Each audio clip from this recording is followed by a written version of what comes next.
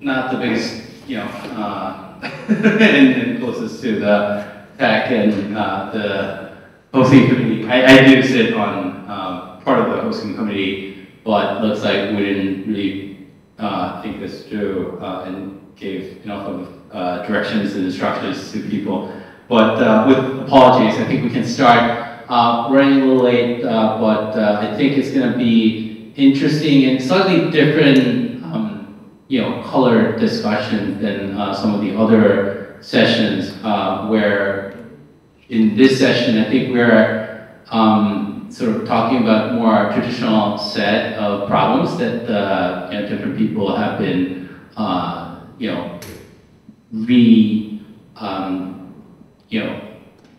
discovering after the pandemic and the sort of re-emergence of different markets and a lot of deals that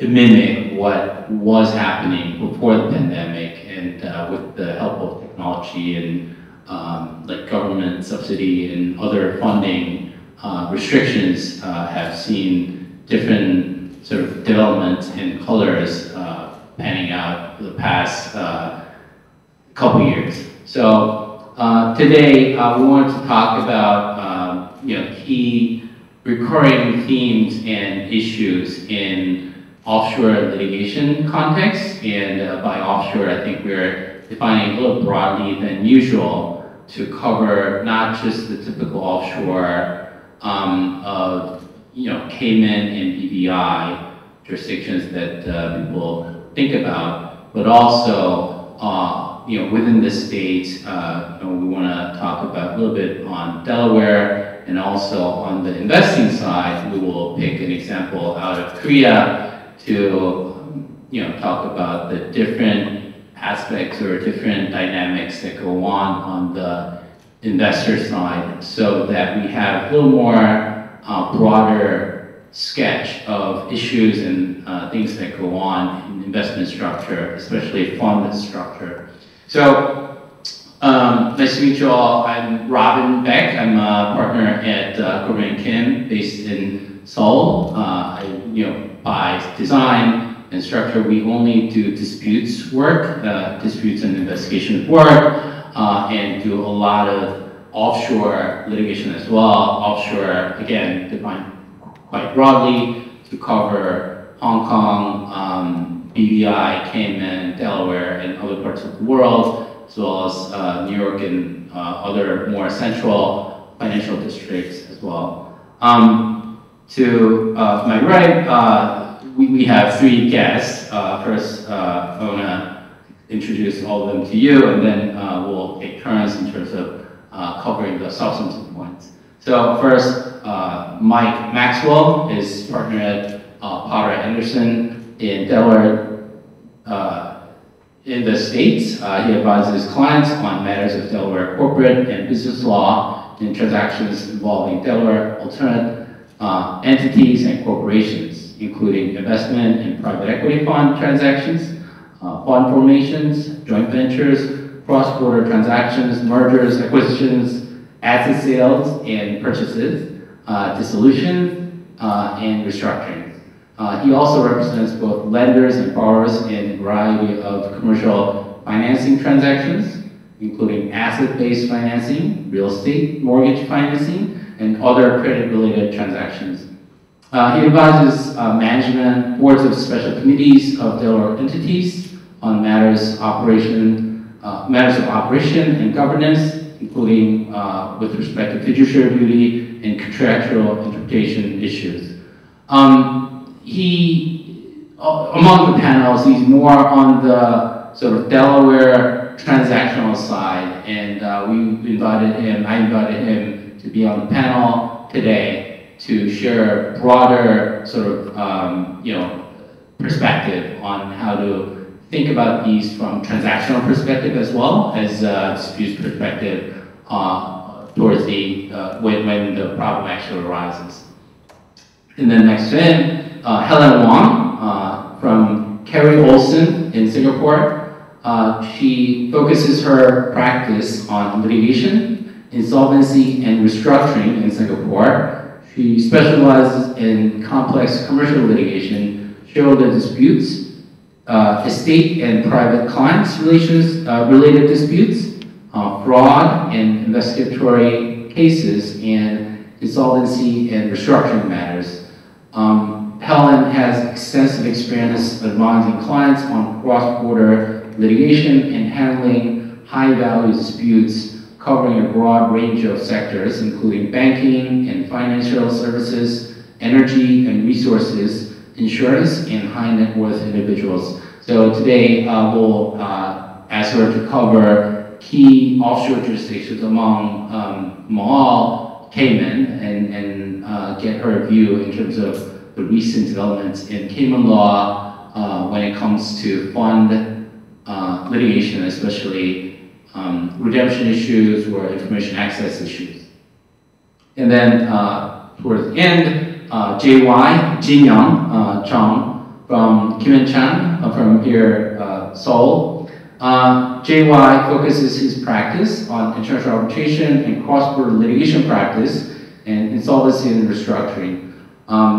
JY has successfully represented various foreign and Korean clients in numerous contentious disputes. He has represented clients in a wide range of disputes involving financial products, derivatives, corporate matters, M&A, and competition, among others. In particular, his advocacy of a foreign investor in an ICC arbitration proceeding against the Governmental Deposit Insurance Corporation led to an award of approximately 3 trillion Korean won, which is approximately 2.5 billion US, which is one of the largest arbitral awards in Korean history. He has also advised many of the world's largest corporations, creditors, as well as investors on various insolvency and corporate restructuring related matters in South Korea. So today we'll be asking him to cover a bit of investor side, structural issues that's a little more idiosyncratic or special to Korean fund structure. So with that, let me start by just sharing a little bit of basics in terms of fund structure that we talk about in offshore jurisdictions and offshore litigation. I think this is sort of basic for a lot of fund formation and dispute lawyers working in offshore litigation scenarios. And essentially, there are, for tax reasons, there's a parallel structure, one coming through for U.S. taxable investors through Delaware entities, whether it's LLC or corporation or partnership, typical LLC, I understand.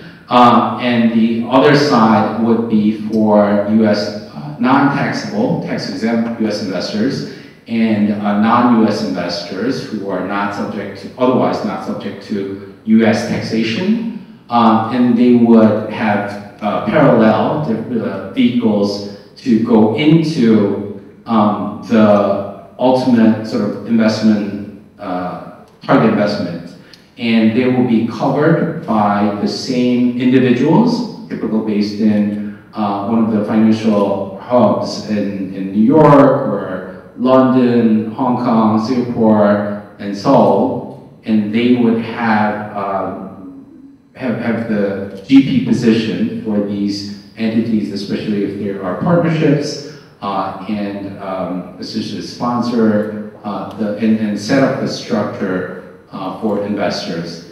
And then they would have the investment management company that manages the investments and makes investment decisions and also reports back to the funds and ultimately to the investors on performance of the investments and deals with investment-related decisions.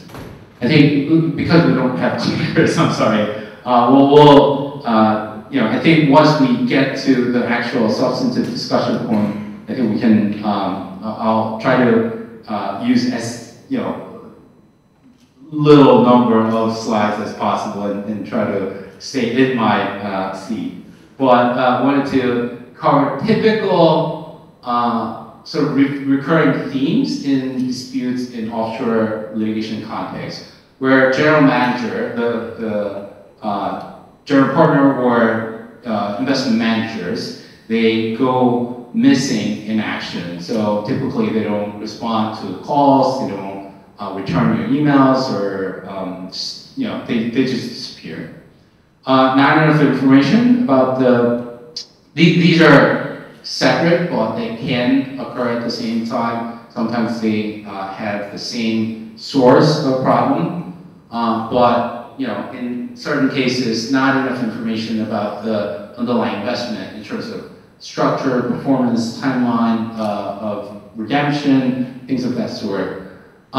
Redemption procedure when investor or LPs in these situations try to redeem their shares or interests in the partnership.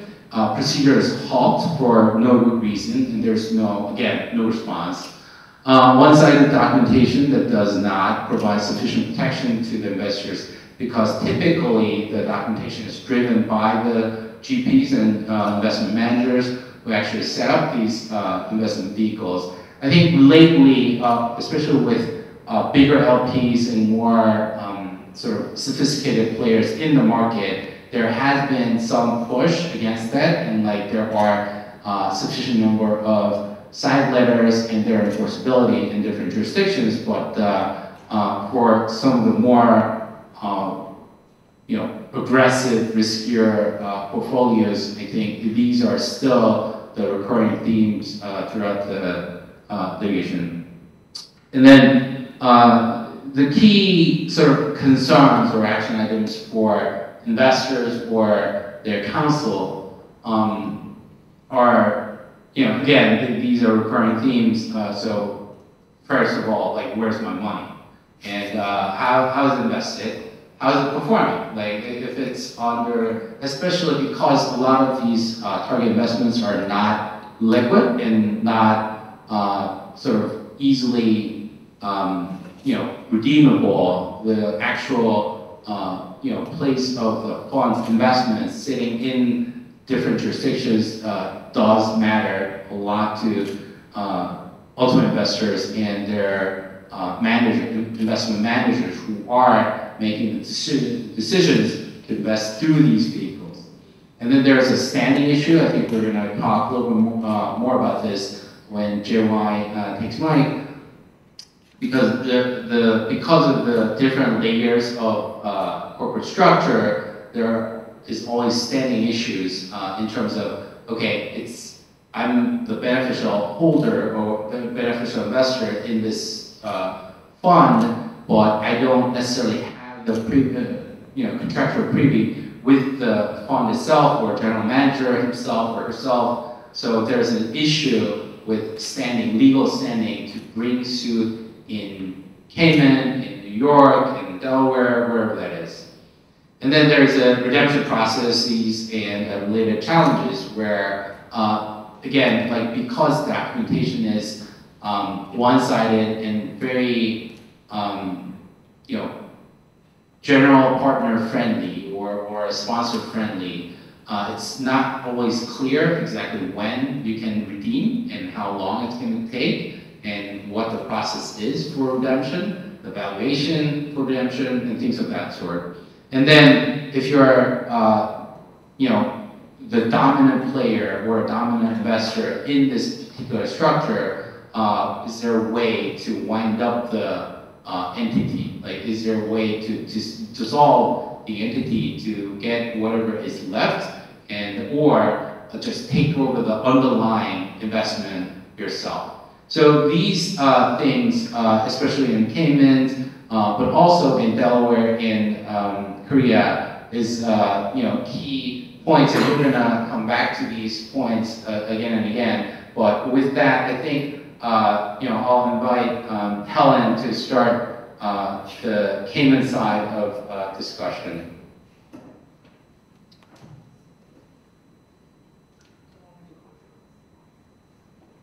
Sure, you can. Okay, I will try to.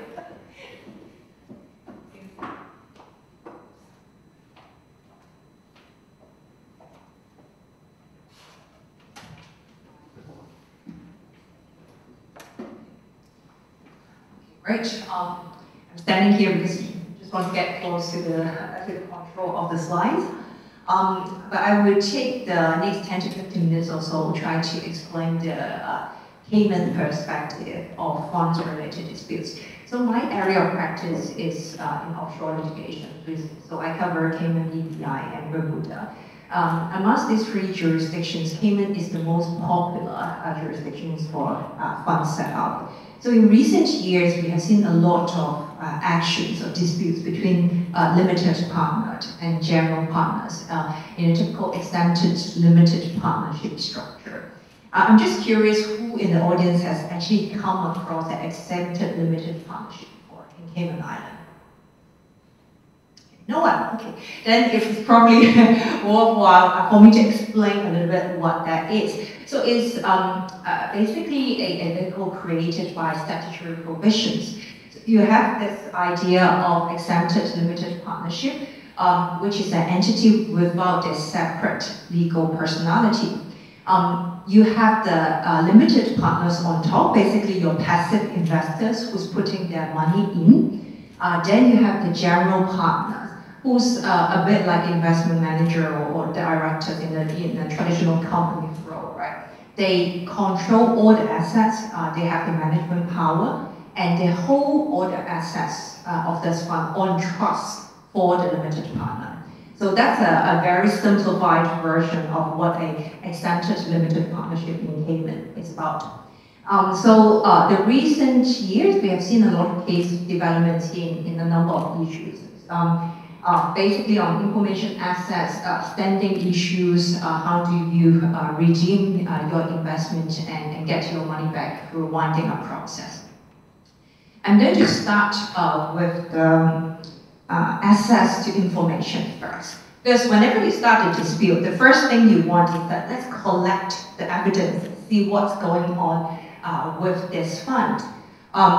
So we have quite a wide statutory power under the Exempted Limited Partnership Act, which provides that the limited partner may demand and shall receive from the general partner true and full information regarding the state of business and financial information of the exempted limited partnership.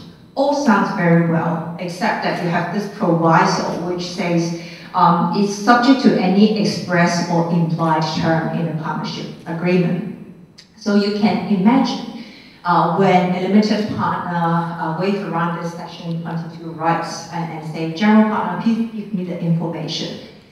Usually the reaction by the general partner is that actually we have something in the limited partnership agreement which may have limited or excluded this statutory right. So we have some recent cases on how the courts try to construe these provisions. So I'm giving you two examples. The first one is this Dorsey Ventures case. So the limited partner was trying to get information on exactly what Robin has mentioned before. Where did my money go? As simple as that. Like, what happened to the money I've already put into this fund?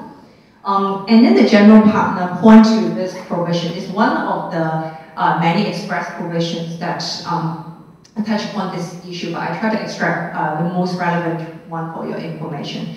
So the general partner say, no, you have already given up your statutory right because under the LPA, we say we are going to provide you with audited accounts every year, and that's the only thing you are entitled to. Impliedly, we have already excluded your wider statutory access to information.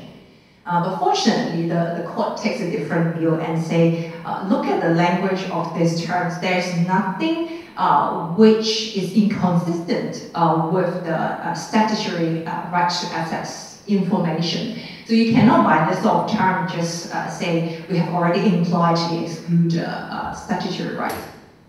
But at least this is the first warning. You have to be careful as an LP, don't inadvertently give up your statutory right to access information. Then moving on to our second case. Second case is a more recent one because it just happened this year.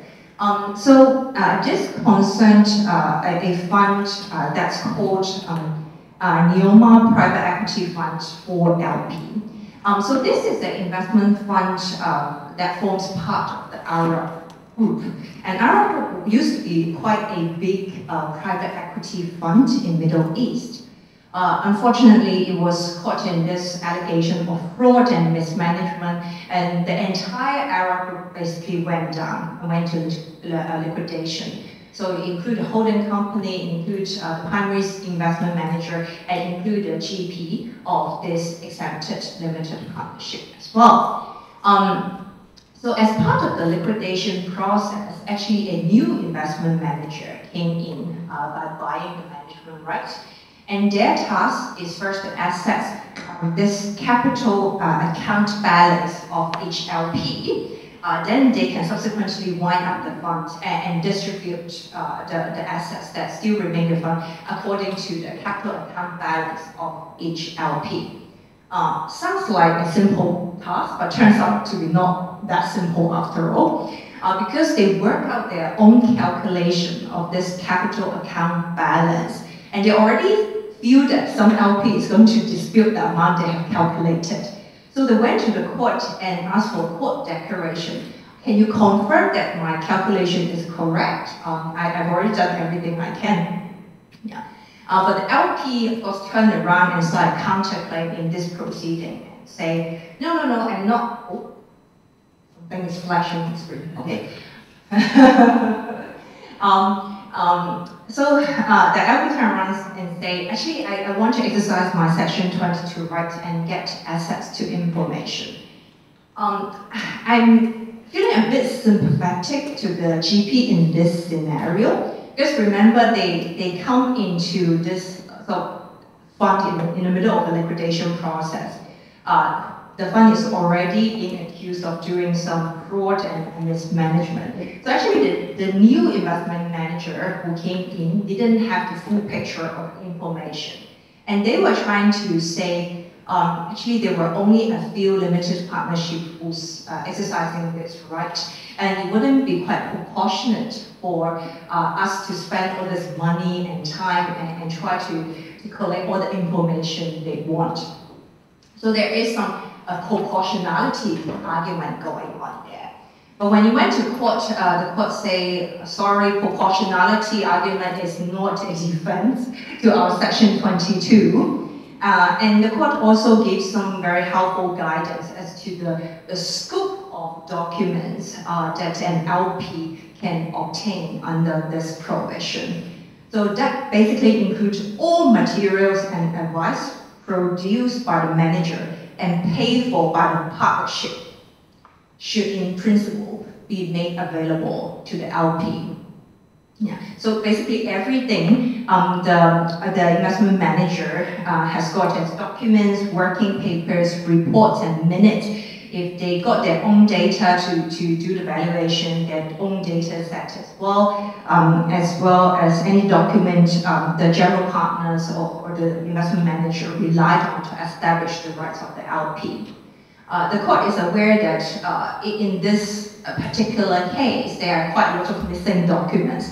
But the court say, okay, if you cannot find the documents, you still have to explain the effort you have made to try to locate them and explain why it is not quite possible to retrieve the relevant information. So I would say Section 22 is actually quite a wide power given to the LP for access of information. Okay, having collected the information, if we are acting for LP, then you start thinking about who should I go after to get my money back, right? So the next step is probably to think about what's the, I know I touched the wrong button. It's covering a panel. So the next question is to think about what sort of claim the LP can bring. Our statutory provision, unfortunately, has given rise to some confusion, but that has been explained by subsequent case law. I will show you the provision that has caused confusion. That's basically our section 33. And you will see that it says the legal proceeding by or against an exempted limited partnership may be brought by or against any one or more of the general partner only.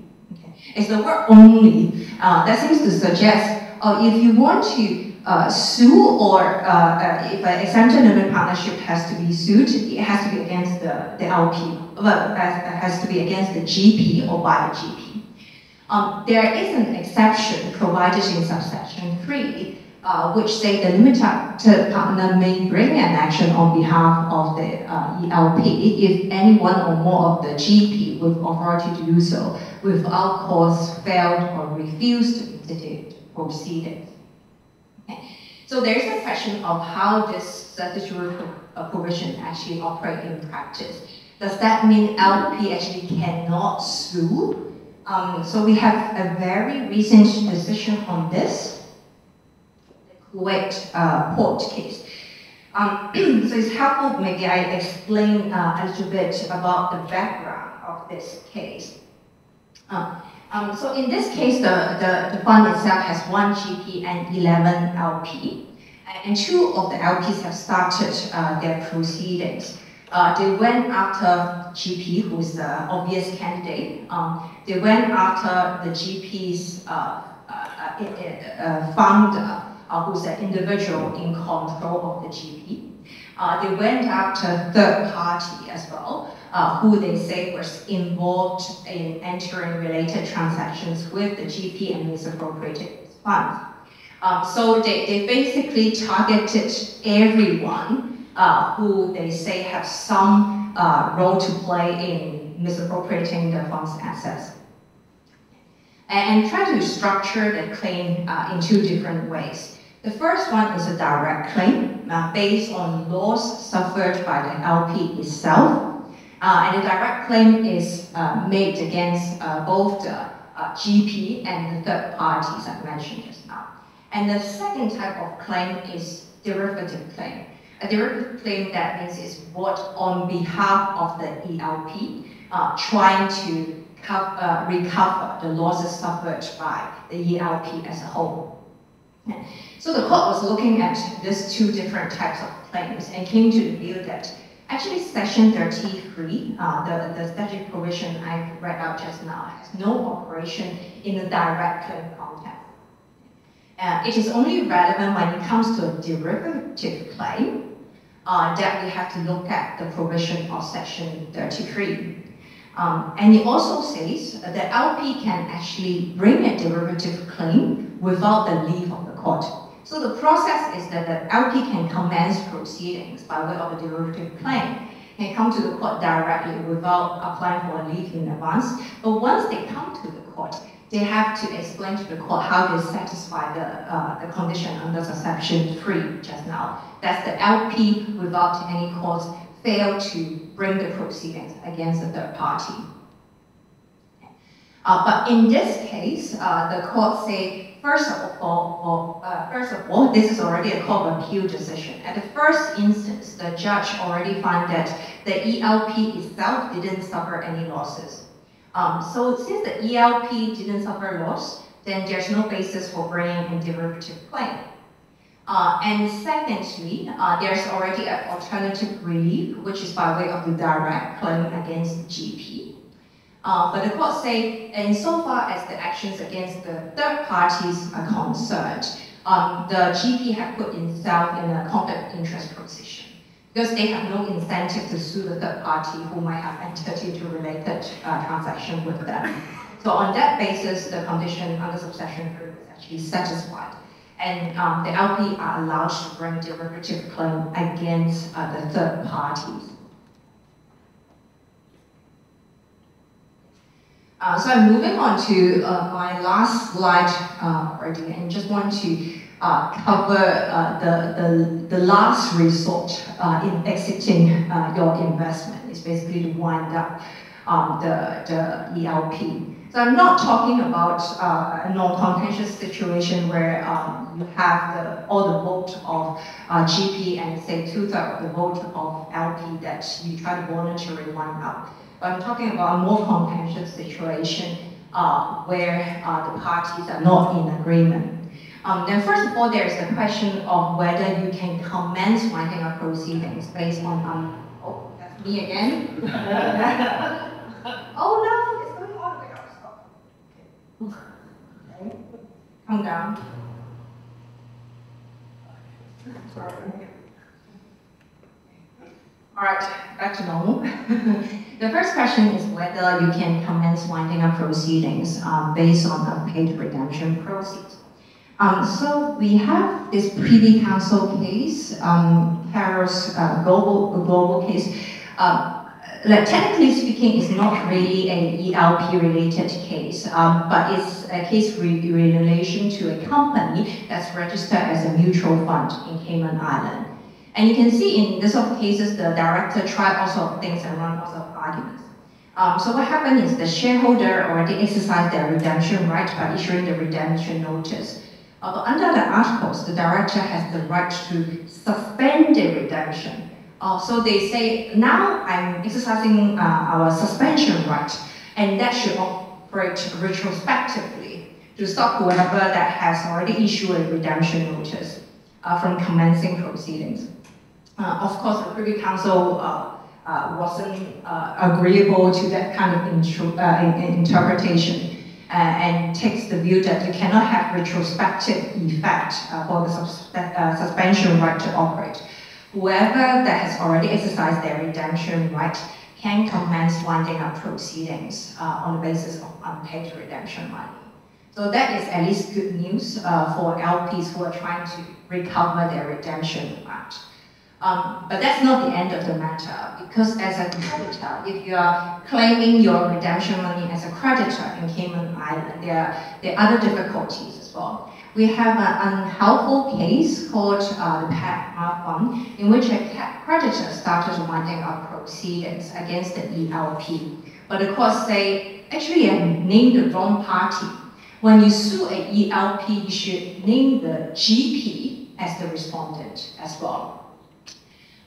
Theoretically, it sounds all right because we say, oh, the GP holds the assets on behalf of the LP, and the ELP itself doesn't have a separate legal personality. But in practice, it doesn't work for various reasons. First of all, your general partner may not be a Cayman entity. It could be a Delaware entity, right? You can have more than one general partner. You can have one general partner acting as a general partner for more than one fund as well. So how can you wind up an ELP by suing the general partner? So that has caused a lot of practical difficulty. What is slightly clearer is if you as an LP started just an equitable winding up proceedings, then we have a subsequent case that confirms that you can do so against the ELP directly by naming the ELP as a respondent. So now I would say just an equitable winding up, the LPs are more or less safe to just name the ELP. If you are doing winding up as a creditor, not so sure yet. We still have to wait for the next case law to confirm the position. So that's basically everything on the Cayman part. I will move on to Mike to discuss the Delaware part.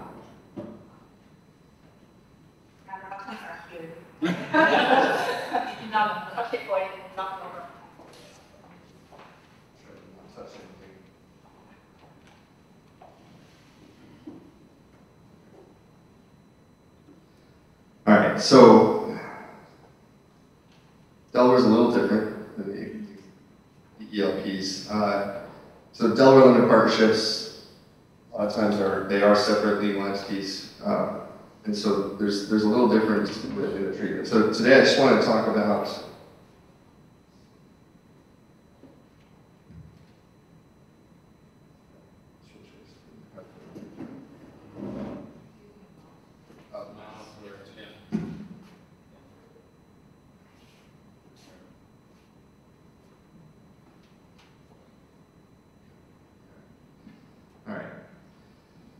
So a couple things. Recent Delaware cases have talked about if you were investing in a Delaware limited partnership or an LLC, and I'll use those terms a little bit interchangeably because the statutes are very similar. The primary difference being that a Delaware limited partnership, like an exempted limited partnership, has a general partner, typically limited partners that are passive investors, whereas an LLC just has members. And you can have a manager, you can have member managers, you have board of managers, there's a number of different ways that you can structure that. But a recent Delaware case essentially said that if you are going to invest in Delaware alternative entities, these LLCs, limited partnerships, caveat emptor is the buzzword there. Buyer beware, because these are creatures of contract, the typical protections that you might find in the Delaware corporation, the statutory overlay, are quite different in these alternative entities. And so just wanted to briefly, I guess, cover some of the unique aspects about these Delaware entities, as well as talk a little bit about why so many companies incorporate and use Delaware. So, think about the chart that Robin had up earlier. If we're on the US side and we're coming in, you typically have a fund structure. It's an LLC or a limited partnership, a general partner or an investment manager or manager of it's an LLC. And the reason, these are structured in Delaware so often, at least if you're doing US investments, is Delaware has a unique position in the United States where these are, the idea is they're creatures of contracts. There's very few default rules, and so those default rules are really, and even if there are default rules under the statute, a lot of times those default rules can be varied by partnership agreements. So it really is the partnership agreements that control the governance of these entities. And so, for example, to the extent that one of the things, so freedom of contract, maximum enforceability of the partnership agreement are policies in the statutes themselves.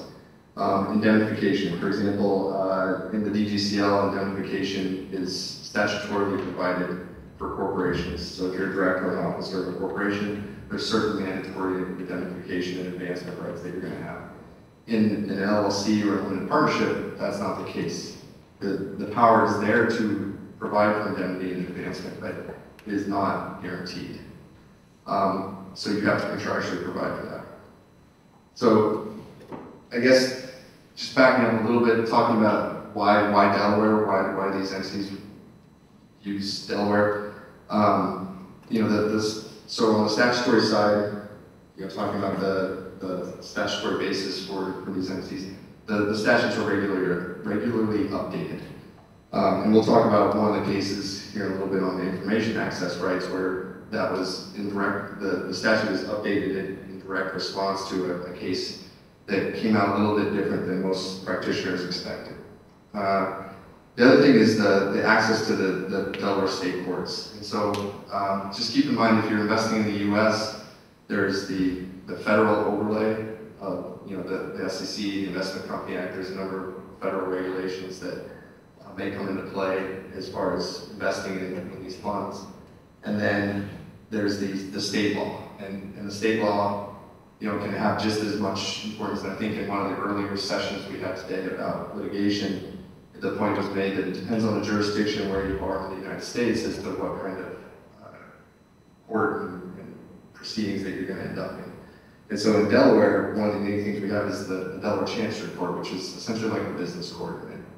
And instead of juries, you have chancellors, or a chancellor and vice chancellors, and magistrate judges that are appointed by the governor. There's used to be a political neutrality type requirement where you had to have relative balance from each political party for the appointment of different judges.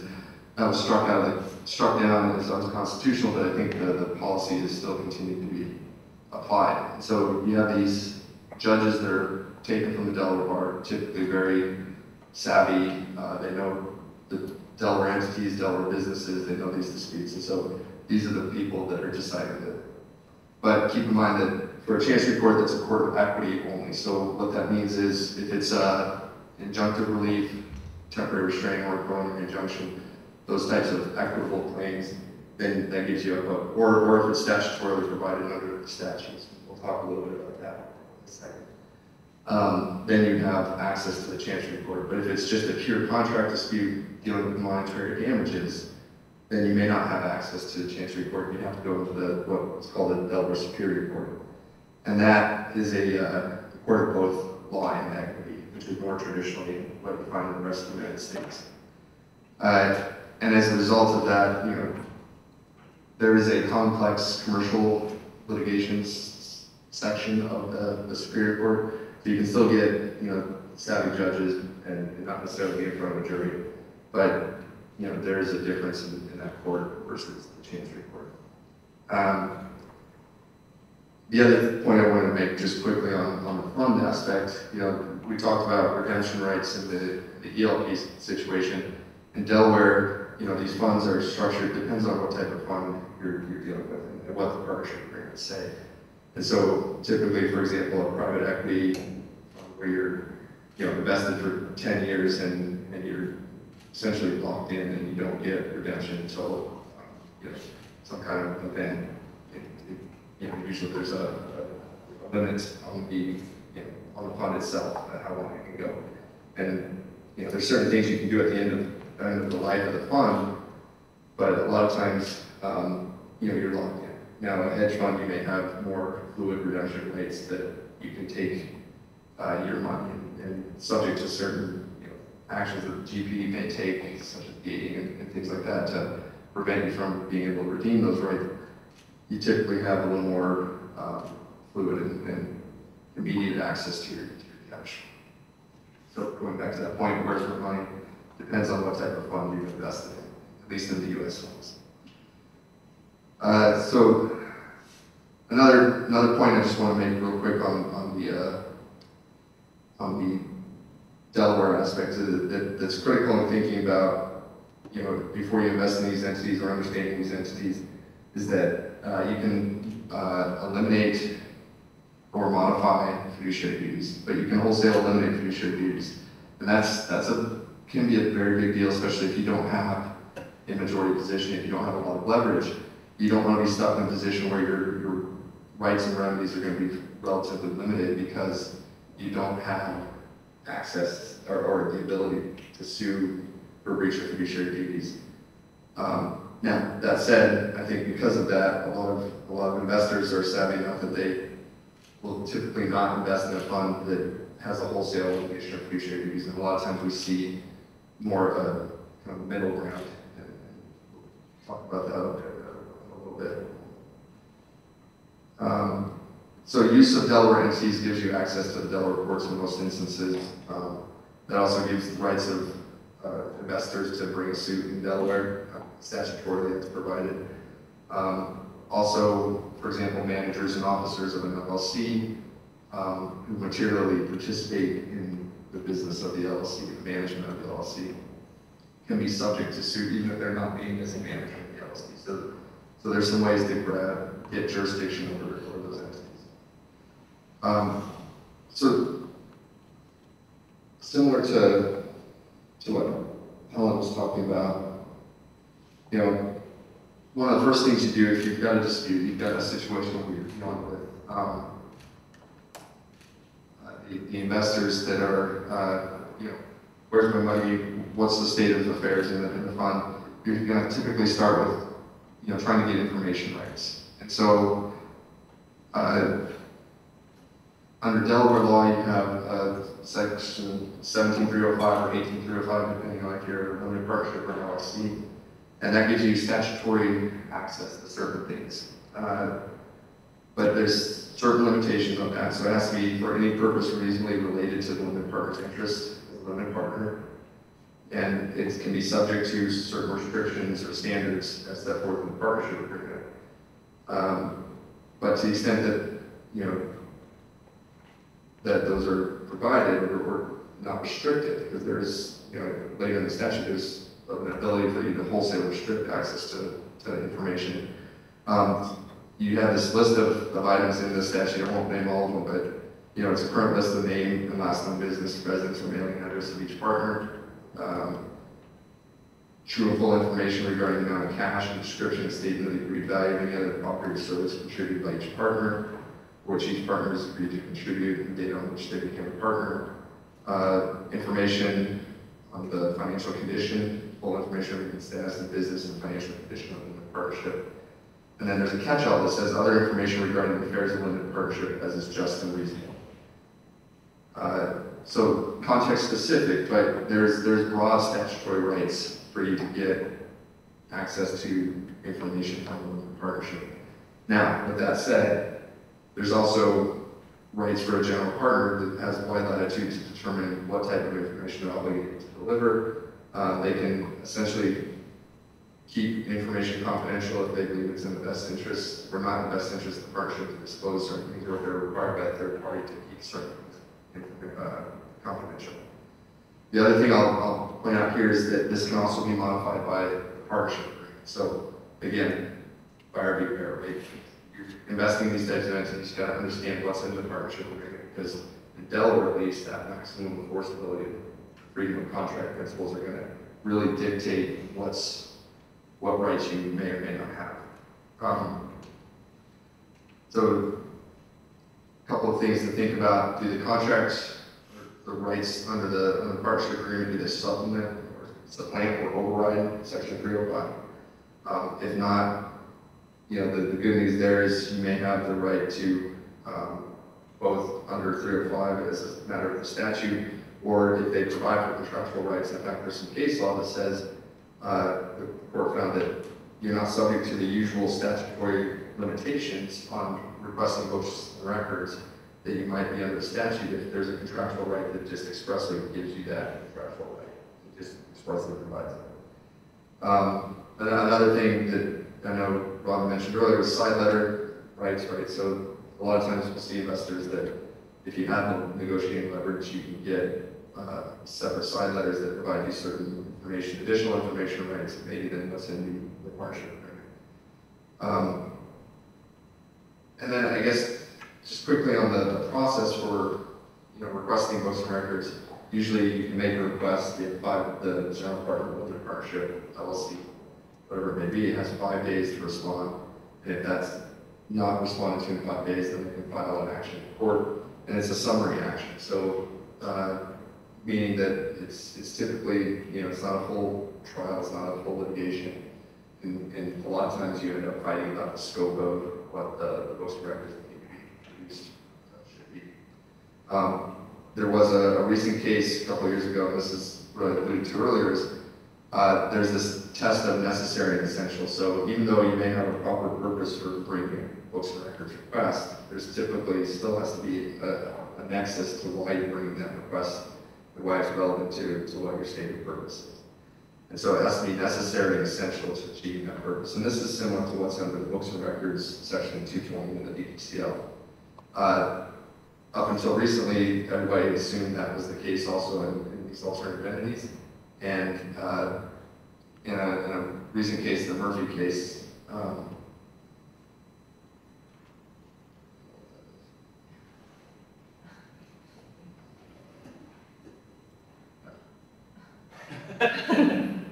we may get an update on the anyways, just quickly, the Murphy case, essentially the Supreme Court, it went to the Supreme Court and they said there's not a necessary and essential test unless it's provided in the partnership agreement. And so those in the Delaware bar and everybody that was typically used to doing these types of things said, wait a minute, that doesn't make sense, we've always assumed. And the Chancery Court actually found it necessary and essential.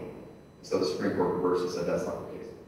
So what did we do? We amended the statute and provided that there has to be a necessary and essential element to that. Now you can also again modify that by the partnership or the operating agreement, but it is now one of the things that's required under the statute when you think about books and records. The other thing, just touching on a few more points on information access is you gotta check partnership agreement on amending or expanded or restricted rights. So again, you can have just a straight out contractual ability to get books and records, but then it may be narrowly restricted to what the terms of the contract say. But you may also, if it doesn't supplant or override 305, you may also have to pay under 305 subject to those various improper purpose necessary exceptions. The other thing is subsidiary books was sometimes you're sitting in a fund structure with one partner fund and there's a number of portfolio companies underneath it. Can you get the books and records of those subsidiaries? And there's case law that not exactly clear, but a lot of times if it's a wholly owned subsidiary that the limited partnership or the LLC has total control over, then you're going to be able to get that information down the chain in the structure. So just quickly moving through this, we talked a little bit about the access to the Delaware courts, preliminary injunction or temporary restraining order. Those are remedies that are pretty tough to get because you've got to show immediate irreparable harm if the injunction is not granted, and damage to the plaintiff does not exceed the damage to the defendants if the injunction does issue. And so those can be tough standards, but here the only thing I wanted to mention additionally is one of the things that really makes Delaware a go-to jurisdiction for forming these entities, including Delaware corporations, is the access to the courts. And part of that is because you can, even though preliminary injunction may be tough to get, you can do expedited litigation. You can usually do very quick turnaround, so you can get to a trial on a TRO or other types of litigation fairly quickly. Sometimes my litigators come within 6 months. Again, I'm a transactional guy, so I'm not going to pretend to know all the litigation stuff, but I do a lot of litigation adjacent work where I work with our litigators on these types of disputes and figuring out what types of claims or defenses to claims we can have.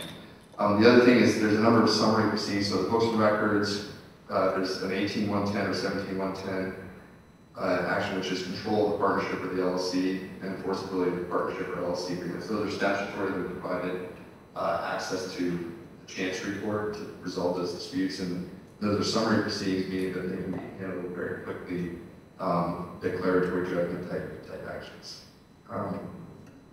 So finally, just on the Delaware corporate measures, a couple of points here that are worth mentioning as you're anticipating or figuring out what kind of actions you might be able to bring against a non-responsive manager or a general partner is one, removal rights.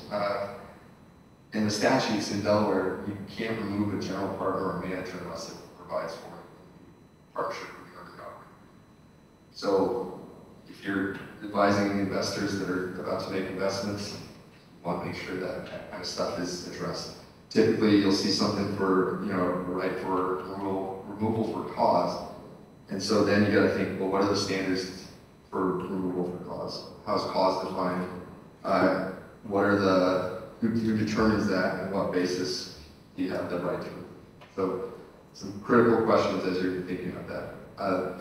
Also, who owes duties? So fiduciary duties. Who owes the duties? Does it the general partner and its corporate board? Have the duties been modified or eliminated? Are there controlling limited partners or investors who might exercise outside influence on the general partner or control the entity? They might end up having some duties. Are there contractual blocking rights?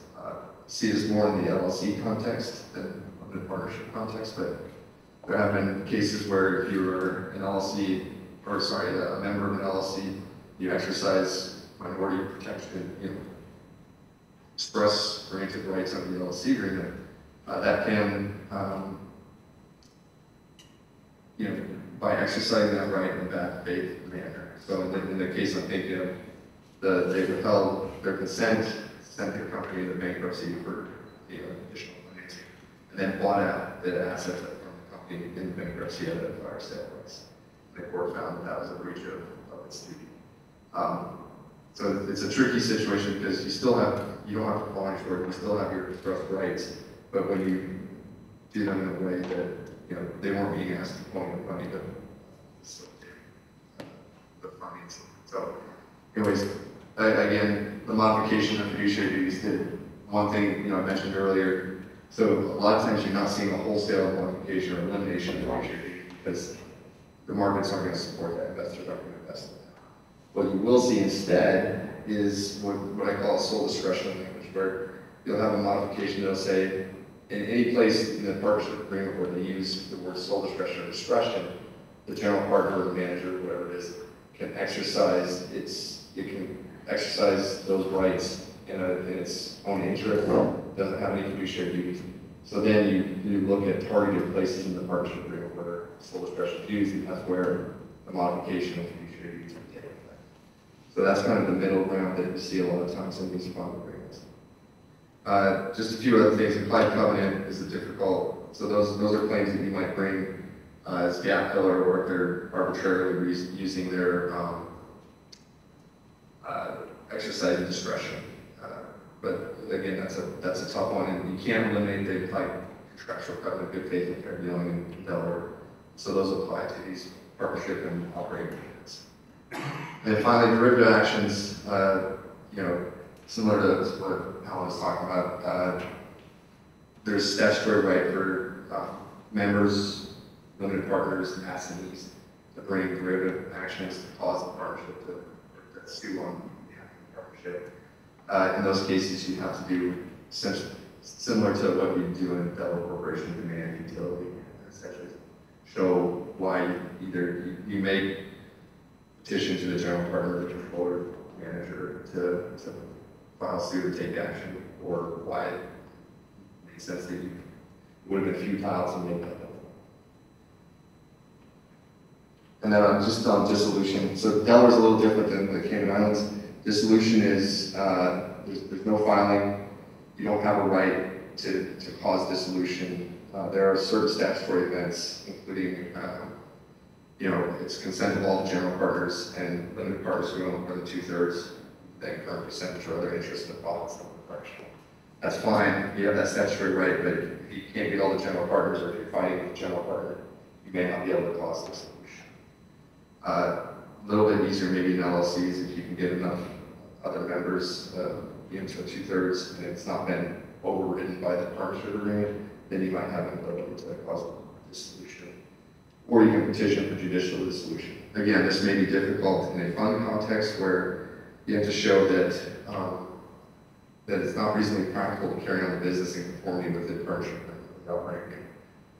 That typically you see that in a 50-50 joint venture, or in a situation where there's limited investors versus a fund where you might have a lot of people. Now, look, if there's a deadlock or some kind of dispute that's not allowing the fund to continue to operate, then maybe you might be able to meet that standard. And then exit rights, the only thing I'll say about exit rights is you don't have any exit rights, Delaware partnership or LLC, unless you provide for the agreements and stuff. So again, contract is key, and if you take nothing else from this presentation, contract is key. You can do a lot of things in those agreements, so you really have to be aware of what's going on in those agreements to understand what rights your investor may or may not have. And I think with that, we talked a little bit about the SEC and that overlay with federal law. But again, dissolution is a tough situation at the end, where it's not easy to just petition for dissolution. Unlike the Cayman Islands, where I think we have a little more flexibility with the investors have a right to do that. All right. In the meantime, I figured out how to use this one. So. You're gonna say, okay.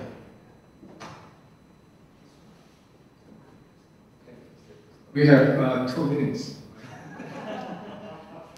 2 minutes. We have a little bit more time than that. 2 minutes. I know. We can start late. Enough to explain the complications we have as we invest. And so far,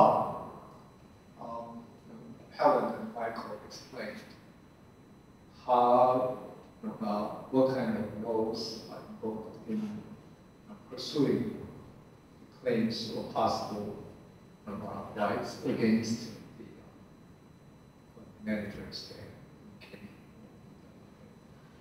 So I will just give some sort of idea to you. So I would like to share some thoughts with you. But,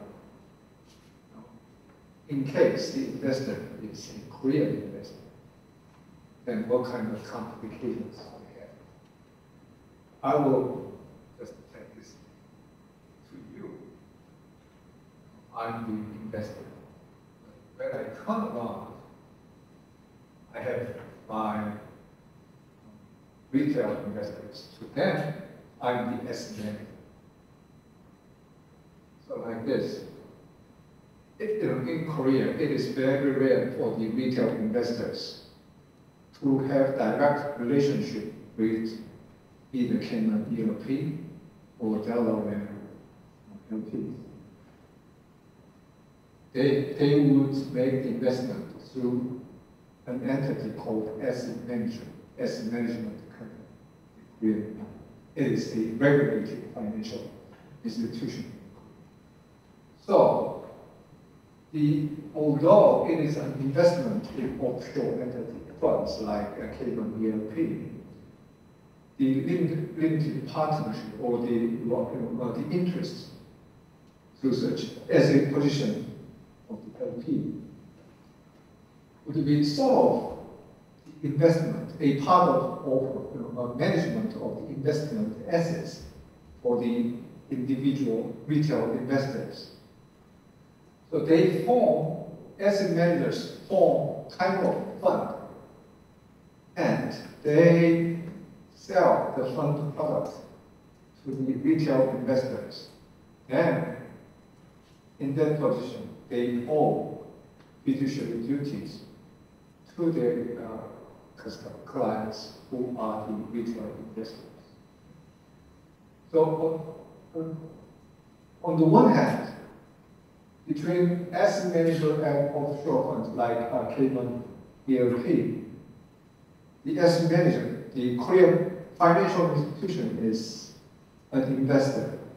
But between the retail investor, who is the real source of the fund, investment fund, and the Korean asset management company, it is an asset manager owing fiduciary duty to retail investors.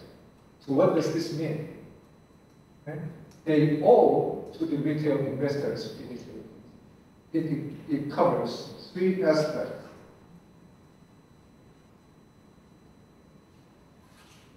So at the time, they should select the right product for their retail investors. If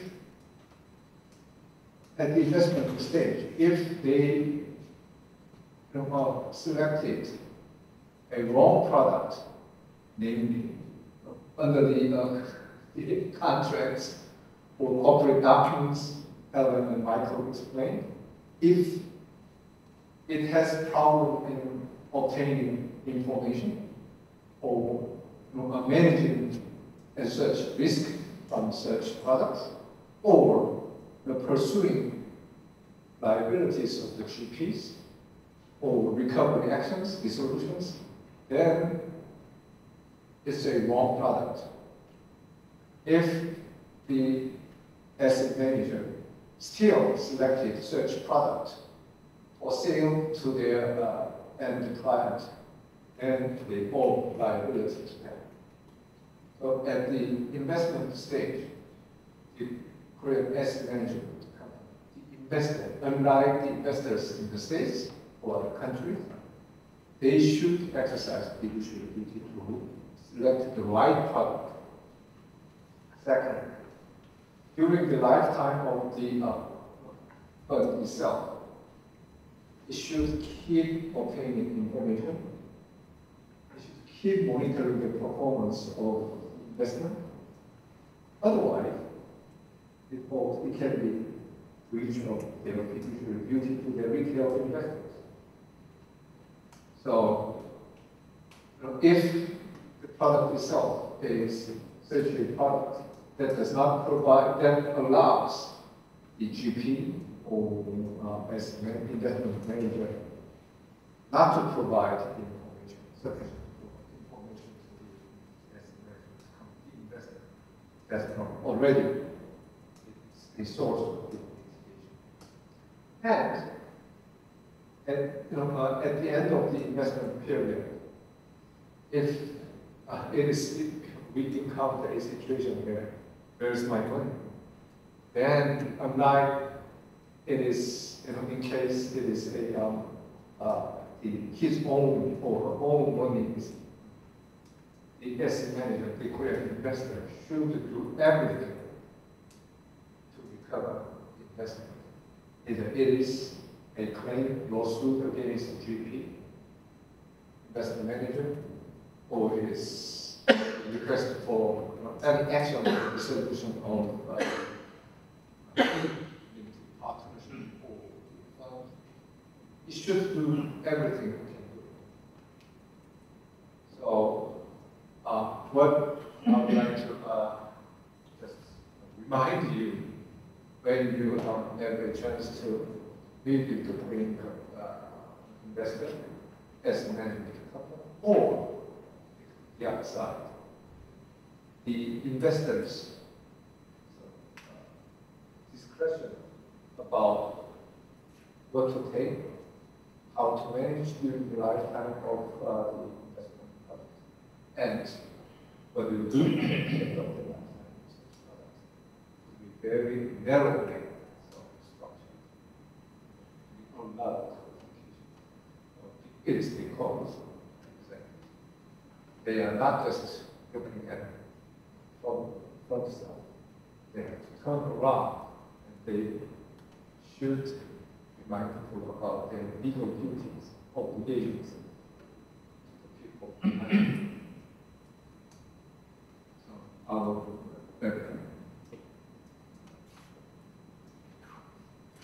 Thank you. Finally, I get to use our listener. So I think that was very helpful in sort of different levels for litigators. I think in these types of offshore fund litigation, we touched a few tools that will be available to you and your client in these situations in Delaware and Cayman. In terms of not just actual litigation to dissolve the fund or fire the GP, but also ways to force information access into the funds and how it's structured. But also, I think the theme is, has been that contract matters, and it's whether it's Cayman or ways to sort of opt out of statutory rights and how the inherent structuring and dynamics between GPs and LPs play into that. I mentioned that in the past, I guess, decade or two, there has been a lot of growth and sophistication on the investor side, like all the big funds and pension funds and other endowments. They have their very, very sophisticated, experienced in-house lawyers, and they have good army of external counsel to help them navigate through. And as part of their investment policy, they are quite conservative in terms of picking their investment targets and destinations. But for less sophisticated, newly entering investors or the funds that have not had this level of sort of experience in litigation, it's always difficult for them to actually gauge their positioning in the market, whether they are giving up too much, they're not asking for the things that they would otherwise get. So I think it's more of a huge burden and a responsibility for transactional counsel to actually watch out for them and be aggressive for the client. And also for the client, when I was giving this type of lecture somewhere else about how offshore litigation and fund-related investigations and litigation can make clients' life truly miserable because they have not only, fiduciary duty to their investors, their own investors, retail investors, but also having to answer a lot of inquiries coming from the regulators and prosecutors. And the audience was like, okay, what do we do? And my short answer was spend more time on transactional lawyers so that you don't need litigators, right? Once you get into litigation, it's going to be a lot more complicated, a lot more expensive, and a lot more difficult to answer questions that would have otherwise not just come up, or would have been answered with much easier, simple requests and whatnot. So and on the flip side, as a transactional lawyers, I think people and lawyers in general, but also investors as well, like in-house and business decision makers, should understand where their money is being spent, not just on investments, but also to protect their rights around the investments and understand the potential ways that they can sort of screw themselves versus protect themselves in how to lay out these contractual obligations and duties and whatnot. So, I think we're almost, I guess, out of time already. But I want to invite any questions. Otherwise, I'm gonna just pass the mic on and say, if you can pick out one thing that we should remember walking out of this room in terms of, okay, where do I, which provision do I pay attention to? Generally speaking, I guess, information access, distribution rights. Other than that, what do we have to look out for? So I'll pass the mic down, and then we'll in that time, we'll see if you guys have any questions. I'll just second the use of the transactional lawyers. No, I think in addition to informational and I guess distribution or redemption, what I call exit rights, the other thing I would say is fiduciary duties. What are they? Have they been modified, especially Delaware entities? Because that's probably going to be one of your clearest ways to bring a suit if there is mismanagement or things that are conflicts. Any of those types of things that arise, that's your way to get at it. My comment is a similar thing. In Cayman, actually, there's a mandatory duty to act in good faith by the general partners. But when it comes to acting in the best interest of the fund, it's something you can vary by contract as well. Very similar to the Delaware situation. So sometimes we have seen very elaborate exemption of liability clauses in LPA. It's like the general partner is not responsible for anything unless there's a fraud or gross negligence. Again, the transactional law, you probably should have removed that for the LP when they draft. Yes, exactly. If we want to hold the GP liable at something.